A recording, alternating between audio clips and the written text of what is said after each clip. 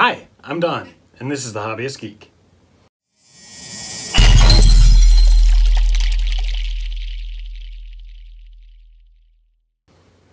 Today we're going to be doing something a little bit special. I have not one, but two Mike Lane mods that we're going to be applying to our Ecto 1. So why don't we just get into it? Alright, first up we're going to take a look at this rear seat back cover, and this is basically all you get, but man, this looks so much better. You've got the metal trim here and on the side as well. Obviously this is a paper backing, you'll peel that off, it'll be adhesive. It's got built-in hollows for the 4 screws. Frankly, this looks incredible. This feels like it's made from the same material as the carpet mod, but you know, I don't know for sure. It's also really thin. I thought it was going to be thicker, but it's really not. Alright, I'm going to go a little free-floating camera here, so sorry for any jittery bits, but this is where it's going to go, right on the back of this jump seat here. And you can see it's really just got the 4 screw bases. You're going to want to make sure that all of those screws are in nice and tight and flush, otherwise you're going to run into an issue. And the sad part is, this little piece of plastic right here is going to have to come off. Now what I should do is actually pull all this up, but that's going to mean taking the entire base, the entire interior off. We're going to have to take some of the cable channel stuff off.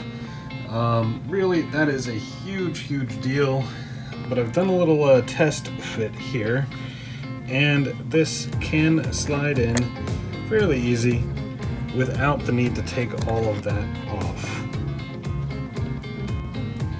The only real fun part is going to be cutting off this little piece of plastic without cutting the seat itself. I'm going to see if I can do this, fingers crossed, because that's a pretty tight fit there.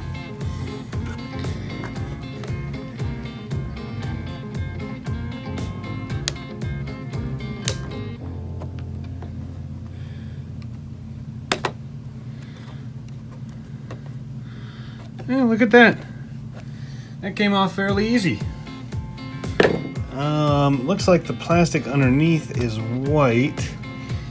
Let me get the seat back again.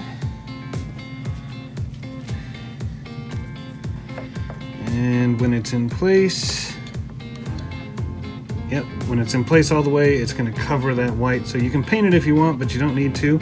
The seat will take care of it. So really, the only thing left to do is to peel this off and put it in place. Look at that. That slid in perfectly. Any issues whatsoever, and I didn't have to take the whole model apart like I was afraid I was going to have to. That is awesome.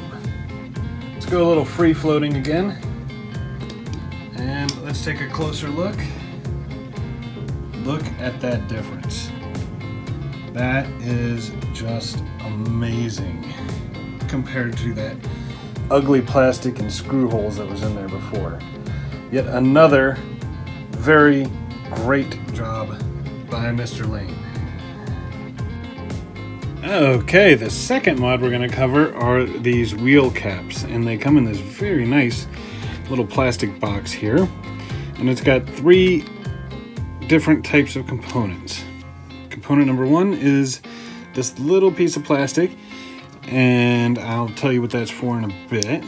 Component 2 is this little magnet, and the remaining components are actually these wheel caps. So these are all magnetic, and just to try and show you here, this is what they look like, and this is what comes with the model. Now these plastic ones are very difficult to remove, and they look nice, but they're not accurate. these black and white ones are. Even better, because they are magnetic, you can cover them up with this and then use this magnet to pull them out. So they're much easier to remove if you need to, and this is so you don't damage the cap itself.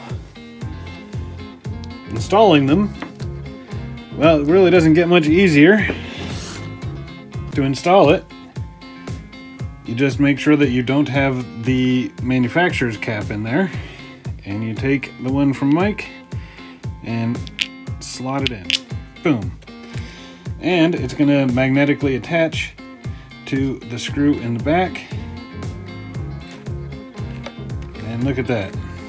It doesn't quite roll around with the tires, but, well, frankly, I don't think there's a lot of us that are going to be rolling this thing around once we're done with it.